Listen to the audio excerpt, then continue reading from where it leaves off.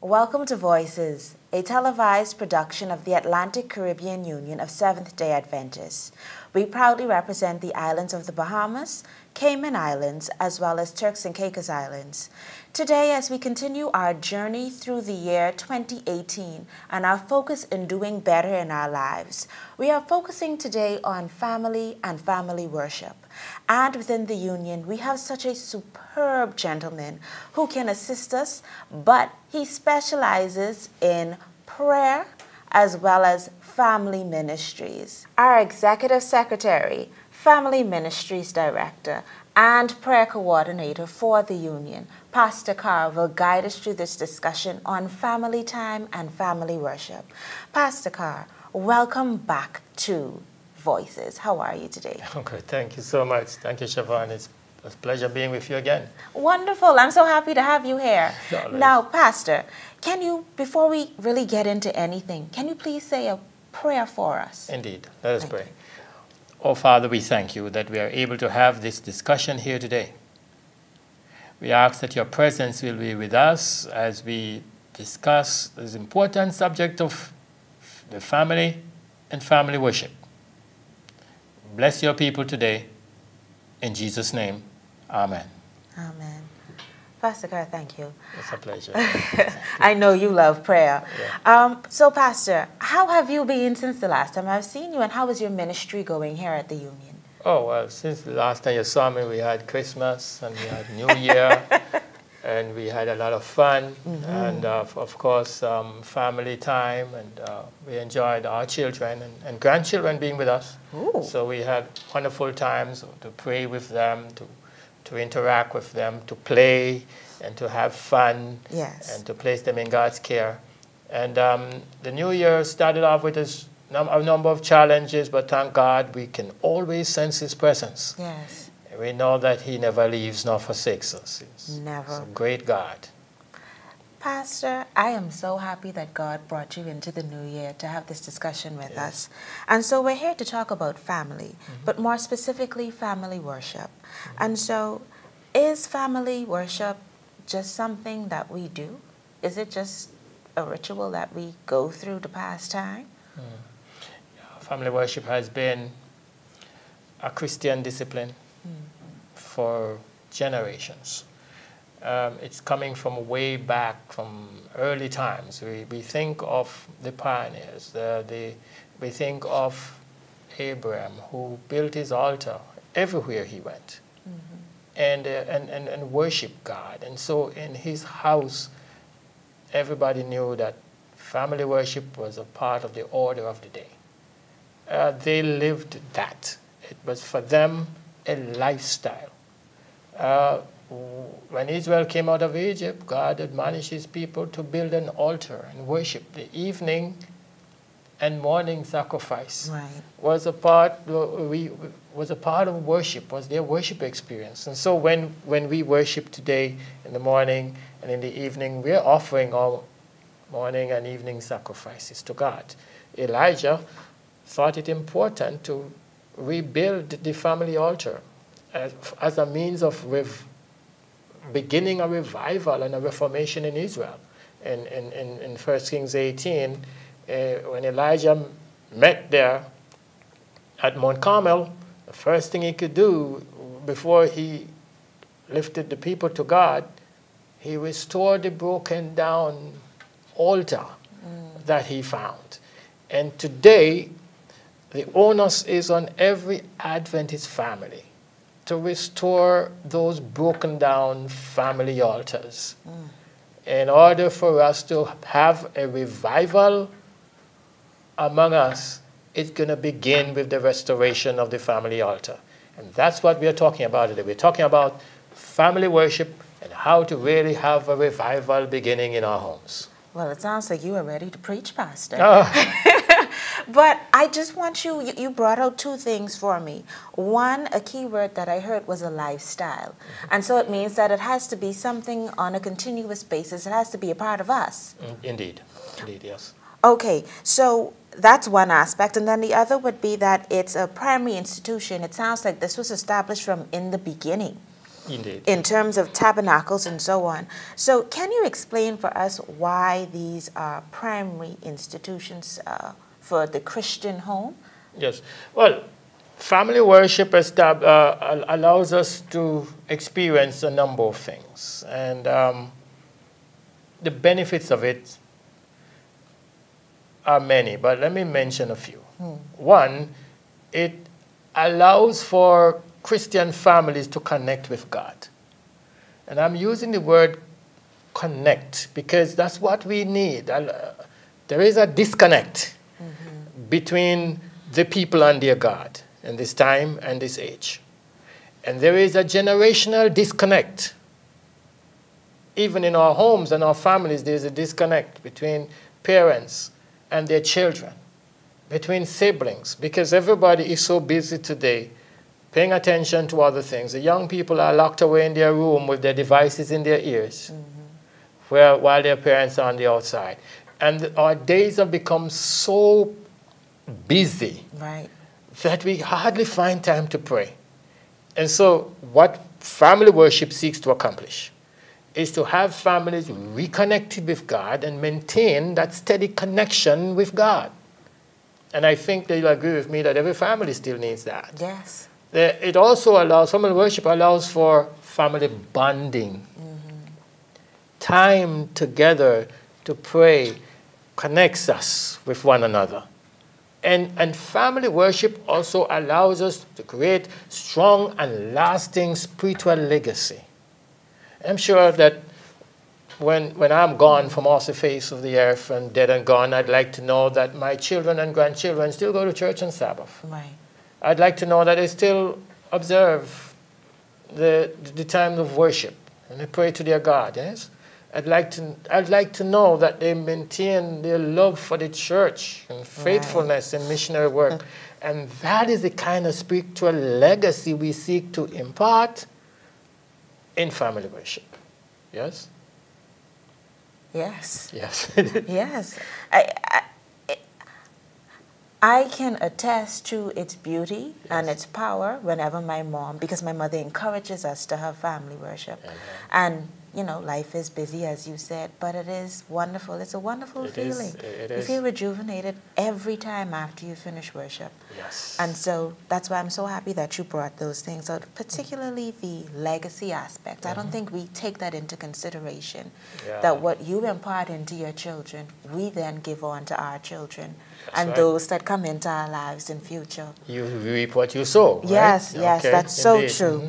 So, Pastor Kerr, Ephesians 6, verse 12 is said to be used in many sermons and scenarios, even political speeches. But what does this tell us about the importance of family worship? Ephesians 6, verse 12 says, we wrestle not against flesh and blood. Yeah? Yes, sir. Against principalities and powers, against spiritual wickedness in high places. This is a warning to every Christian. And it is especially a powerful warning to the church members.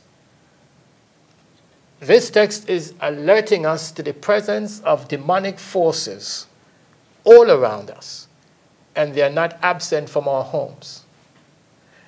These demonic forces, this spiritual wickedness that we wrestle against, are fighting against your marriage, your children, your husband, your wife, your parents.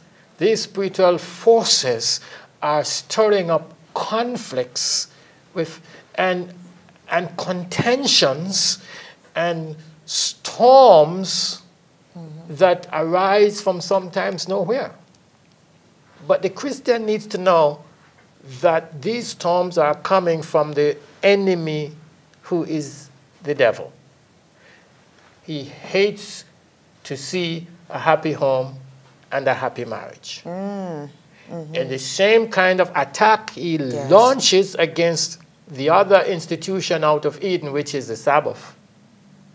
He has launched a similar attack, an even more vicious attack on the family. Because he knows that society, where the family goes, so goes the society. Where the family goes, so goes your church. Where the family goes, so goes your home. and your business places, your work. So God is seeking today to alert us to the presence of demonic forces at war against the family, and tells us for you to overcome them, you've got to put on the armor. What God wants to see is that in every home, a shelter is prepared for the family members to seek cover. And that kind of spiritual shelter is family worship. Wow. Pastor Kerr, I know that we have very many persons that watch this show and are watching right now that needed to hear that. Yeah. They needed to hear that it is the act of the devil. Yes, yes, yes. That only comes to seek, kill, and destroy our happy homes. Yes, yes. And so I thank you for reiterating those words. Indeed. Now, unfortunately, time is really moving so quickly. We have to take this quick break. But, ladies and gentlemen, do not leave. Please call your friends, call your families, and get connected with us. Stay tuned. We'll be right back. Hello there. I have a question for you. What's in your mouth? You see, if I was at home, my mouth would probably be filled with food. But today, our mouths are filled with so many things. We're filled with sorrow, filled with pain. Our mouths are filled with gossip and profanities. But I submit to you, this Bible text right there, Psalms chapter 71, verse 8. My mouth shall be filled continually with the splendor of your glory. I think if we decide to fill our mouths with the glory of God, His goodness, His love, His mercy, the pain that we feel, the sorrow that we experience, all of the profanities and the gossiping will find its exit, because the glory of God is so much. It fills our heart and it has to come out somewhere. And the same mouth that we use to, fill up with all those things that don't necessarily help us, is going to truly glory God. So I encourage you today, think about the goodness of God. Think about what He has done for you, and use that mouth to glorify God. Welcome back to Voices. I am your hostess, Siobhan, and today we have been having a discussion with Pastor Kerr on family time and family worship. Pastor Kerr, as we've been having this discussion, there are a few things that are coming to mind. The first being, what are different aspects of worship, and what should we always consider during this time? Yes, I'm glad you asked, because there are many people who need to know how to make worship really meaningful. And what it really accomplishes for them. We said a little bit earlier about that. But family in worship, the family, like I say, gets a chance to express their love for God, and they are able to do it together. Yeah, they joy in the Lord, they worship in praise and thanksgiving. They get a chance to pray together. They pray for one another. They pray with one another, and they pray for God's presence to be in their lives. It's a chance when we can hear our loved ones calling our name before God in prayer. It's a time when the family can request the presence of God in their lives, His protection and His care. At no time should anybody leave home in the morning without a season of prayer together. I'm not talking about just individual prayer.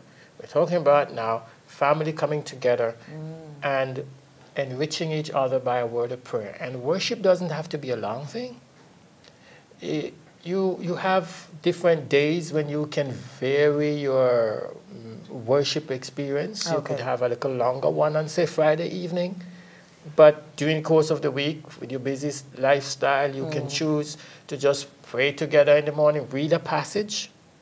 Make sure that the Word of God is read in the morning, no matter how busy you are. It is when you read the Word that God speaks to you. He speaks through His Word, and we speak to Him through prayer. We cannot have a one-sided communication. That's right. So if you're going to talk to God in prayer, make sure you take a little time to hear Him. And to hear him, you hear him through his word. He speaks, and the sound of his voice is so sweet, the birds hush their singing. Oh. And in the quiet, in the morning hours, it is so nice to worship when every other voice is hushed. And in quietness, the soul waits before God. The silence of the soul makes more distinct the voice of God, says Ellen G. White. So families come together and pray. They study the word together. They fellowship together. It's a family bonding together. And they share experiences, they give a little testimony. Yes. So sometimes family worship can be a little longer, but at no time should it be, the prayers in worship should be so long that it becomes boring. Family worship is not a place for long prayer. It's not. No, no, especially when you have, you see, family worship has to be age appropriate. If you have little children in your family, for example, you got to structure the worship experience for their age. Right. And if the little baby prays and say, you say, pray today, and the baby says, bless my mommy and my daddy and my sister, and bless me and bless my teacher and my friends, the adult doesn't need to pray after that. No. That is the prayer for the day. That is the prayer for worship. Mama and daddy must recognize and accept the prayer of that child. That God hears that child's prayer, and it is family worship prayer. Bless my mama. You can go through the door with that prayer that the little child said. And so, yes, and so make the prayer short if you are the adult praying. Don't allow that child to pray, kneel down until the knees begin to hurt. That wouldn't be fun. That would be punishment. Yes. And family worship is not supposed to be punishment. It's intended to be fun for everyone. So make it fun, make it exciting, but make it a rich personal experience, and let it allow for family to connect together, interpersonal relationship with one another, so that even when they go away from home, they will remember the seasons of prayer and will practice what they learned at home. So when you send your child off to college in Sweden or in Russia, you need to know that that child still worships and enjoys the experience. Amen. Pastor, I wish I had this episode while I was growing up, because my uncle, he demanded that we had family worship, my aunt and himself and myself, every morning. Amen. And we had it. And every morning at 5 o'clock, he'd come and he'd wake us up. Come, time for worship. Come, come, come. And I remember one time that he actually said, he usually thought that we weren't paying attention, but children tend to pay attention. Yeah, of course, and so I think parents need to recognize that. And one morning he said a particular text, and the following morning he said, come, come, come, the same thing. Time to do this worship thing again. And I'm like, oh. And so I sat there and I listened. And I said, wait. This is the same thing that you said yesterday. And so when I brought it to him, he said, oh, you're paying attention. And I said, of course I am. So I think that's something that parents need to recognize too, that children do pay attention. Yes. Sometimes we just don't have the right way of showing that we pay attention. Oh, yeah, they pay attention differently. They're listening while playing. Yes, And yes, they're definitely. They're hearing. And I'm glad that your family prayer sessions have turned out to be a great blessing for you. And only in the kingdom, when we get there and we sit at the feet of Jesus to discuss some of these things, will we recognize what those seasons of prayer did for you. How many dangers, toils, and snares those prayer sessions saved you from. How God took you through tough, difficult times because somebody prayed for you. Yes. Somebody had you on their mind and took the time to pray for you. Yes, that's very true, Pastor Kerr. So, thank you for that. You're welcome. One of the things that I got from your speaking just now was that family worship should be done outside of personal worship. But it also sounds as though we should have it in the morning and evening, as you said. Is there a specified time when you think it's best? Because you're saying if we do it early in the morning. So for some, early in the morning, when it comes to time, they might be thinking 5 o'clock, 6 o'clock. So for those who have to be to work for 9, what would you suggest for them in terms of times? I think the family needs to come together and agree on a time. Okay. That is best for everyone. Because you want family worship to be fun for all, and you want to involve the family in worship and praise. And so 4 o'clock in the morning is punishment. People want to sleep. Don't wake them up and we demand that they be up at 4 or 5. It's not it's a thing that you have to look at and see how this fits into the schedule of the family. Right. The important thing is that you find a place for it. The timing of it may not be too critical, but the placement of a time of worship has to be there. In the morning, we say, before you leave the house, get together to pray. There's some folks who have worship just at the breakfast table.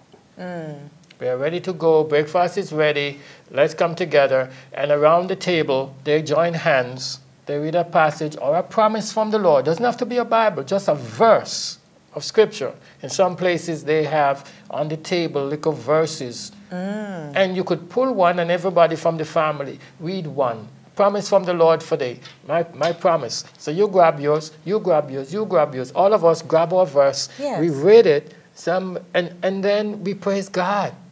You hold hands together. Thank you, Father, for the night we had. Thank you for this beautiful day. Thank you for giving us each other around this table. Yes. And now as we take our different ways, as our children go to school, anoint them with your blood. Cover them, we pray thee. Protect them from harm as daddy goes to work, as mommy goes out, as we all separate. We place ourselves in your gracious, powerful, capable hands. And we ask you to bring us all back safely this evening. And that's your prayer for the day. Remember that as you go. As the children go to play, remember they're covered because we had worship this morning. And so we're covered. We're covered in the taxi. We're covered in the bus. We're covered in the train. We're covered in the airplane. We're covered on the play field. We're covered in the office. We're covered no matter what happens. Remember, you're covered. Jesus covers me with his righteousness and his blood and his protection. And holy angels are watching over me. I can go in the name of the Lord and face any challenge for that day. Amen. Yes. Yes. Yes. Okay, Pastor Kerr, it's so amazing how you make worship sound so easy, so practical, and so fun with your suggestions. And I think that's something that I think the viewers should appreciate. Yes, it is a necessity. Yes. Thank you. Now, you would have brought forth different aspects, well, different family members. You said the mom, the child, and the father, and the sister, and the brother, of course. But does each family member play a specific role in family worship? Each family member plays the key person in family worship has got to be in the home where there's a father. Father is the priest. The father is responsible to be, he has a number of responsibilities, but it's most, in Old Testament times, the most important role of a father was to the priest of the family. So he's the priest, he's the provider, and he's the protector. And he stands in those 3 P's capacity. And he fulfills his responsibility, number 1, as the spiritual leader of his family. And he guides the family into what the Lord says in Deuteronomy, these words shall be in your heart. Thou shalt love the Lord thy God with all thy heart, with all thy mind, with all thy soul. The Lord thy God is one God. And worship him. And these words I command you shall be in your heart. And you teach them diligently unto your children. This is the order of God. And God expects a father to ensure that his children who come after him shall preserve that strong spiritual legacy. And in ancient Israel, the Bible says by the time of the judges, a generation came up that knew not God, which means that somebody dropped the ball. The fathers failed in transmitting spiritual values and that spiritual legacy. Where there is no father, the mother takes over as the role of mom and dad. And God bless them. There are many like that. They're doing a wonderful work. but everybody comes in and make it easy for Daddy, so that Daddy is encouraged to see everybody attending worship. He's encouraged when everybody joins in singing, choose your song for the time, or read a scripture, or give an idea, share your thought, but have communication around the table. That is one area of weakness in families. And that is one thing that family worship seeks to correct. Improving communication among family members. This is strengthened when the family meet together around the table or in the living room, around the altar, to pray and to help to understand one another better. Yes? Yes, sir. Thank you so much for letting our parents know what their roles should be. Yes. Thank you. And I heard how you slipped it in there, what the children's role should be. We should be very willing to say the scripture or to say the song. Yeah, participate. Yes, we must participate. Yes. I know that my mom will always refer to this every time she makes mention of worship now. Okay. Now, as we seek to close, I want you to speak to 3 types of people that are viewing right now. The first, someone who might be struggling to find time within their busy schedule to even have family worship. The next, someone who may not know what to do or how to figure out this whole concept called family worship. And thirdly, one who may not even see the importance of family worship. Yeah. Ellen G. White made a powerful statement. I think it is from the book Great Child Guidance, page 520. She says, in every family, there should be a fixed time for morning and evening worship. How appropriate it is for parents to gather their children about them before the fast is broken. When evening comes, to gather once more before Him and thank Him for the blessings of the day past. Very important. You can't be too busy for this. Our family is our most precious and dear responsibility. The protection of our family, the care of God, the presence of holy angels, protection from evil. We are faced with all kinds of challenges from the enemy. Can't be too busy. Drug abuse and drug and alcohol addiction. We have those issues. We have divorce. We have communication problems. We have workplace issues. We have child gone wild situations, teenage pregnancies. We have major problem. We have spousal abuse situations. We have children failing in school. We have all kinds of issues that face us. We are faced and bombarded by evil. Jesus himself called it evil. And he said when he taught his disciples to pray, deliver us from evil. Because he knows that evil comes at our doorsteps and we are surrounded by it every day. So we cannot be too busy to pray. That is the warning I'd give to anybody who wants to think that time is so busy. God comes first. And the safety of ourselves and our family members. It's easy to structure the worship experience. Like I say, make it age appropriate, make it convenient for everyone. Take your time and discuss together how we can make it a wonderful experience for everyone in the family. And some folks can go a little longer, some has to make it shorter. But take it to the Lord. Any questions you have about how to do what God requires, the way to get around it is to go to the Lord and say to Him, Lord, I sense my need for more time with you. I sense my need for my family to spend more time in worshiping. I don't know how, but will you please teach me? I want to do your will. And so I beg you to show me how. And you'll be surprised to see and amazed to see how God steps in. And when He finds someone willing to do His will, He says, he that will do it, we will know. He will show him what to do. He will guide him with His powerful hand. Father, lead me day by day, ever in thine own sweet way. That's what a family wants to do. And so take all those matters to the Lord and say, Lord, I'm willing. I hear your voice. I know you're calling me. I know you have a demand on my life, a demand on my family. I know your expectations of me. I'm willing. I don't know how. Please help me. And the Holy Spirit is our helper. That's what Jesus said he would be, the divine helper. He is the one who will help us accomplish the will of God in our lives. So trust him. And I'm happy to tell you that beginning on Sabbath of this week, we are celebrating a full week of marriage and the family. Wonderful. Christian Home and Marriage Week. Yeah? And it embraces, this week embraces 2 Sabbaths.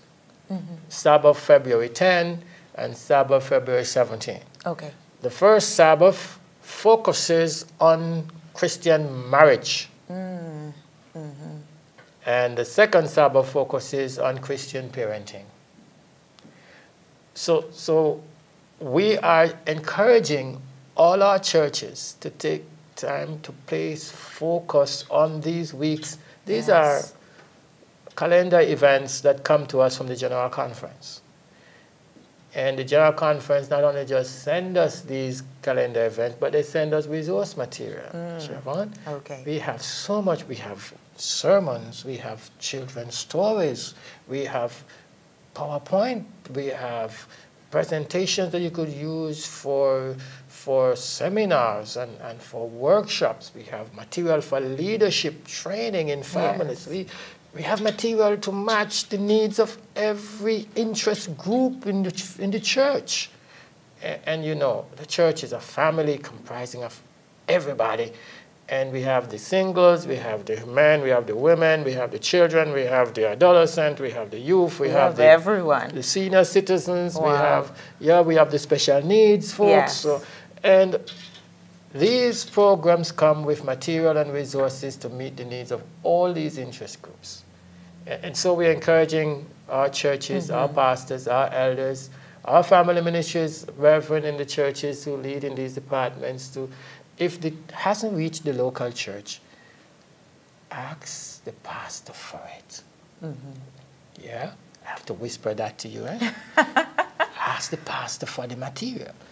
And if the pastor doesn't have it, tell him to ask the conference for it. Yes. It's there. They got it. I got it from the General Conference, and I make that available to the conferences. If it has not reached a local church, please ask for it. Okay. Thank you. Yes. Good. Thank you so much, Pastor Kerr, for being here, for always being such a wonderful guest and sharing so much knowledge. Thank you so much, and I do hope to see you again. Ladies and gentlemen, thank you so much for staying tuned and for being a part of our family time and worship right here at the Union. Ladies and gentlemen, in 2018, as we continue to seek to do better, let us make that time for family time and family worship. This has been a production of the Atlantic Caribbean Union of Seventh-day Adventists, proudly representing the Bahamas, Cayman Islands, and Turks and Caicos Islands. Do come back for our next episode.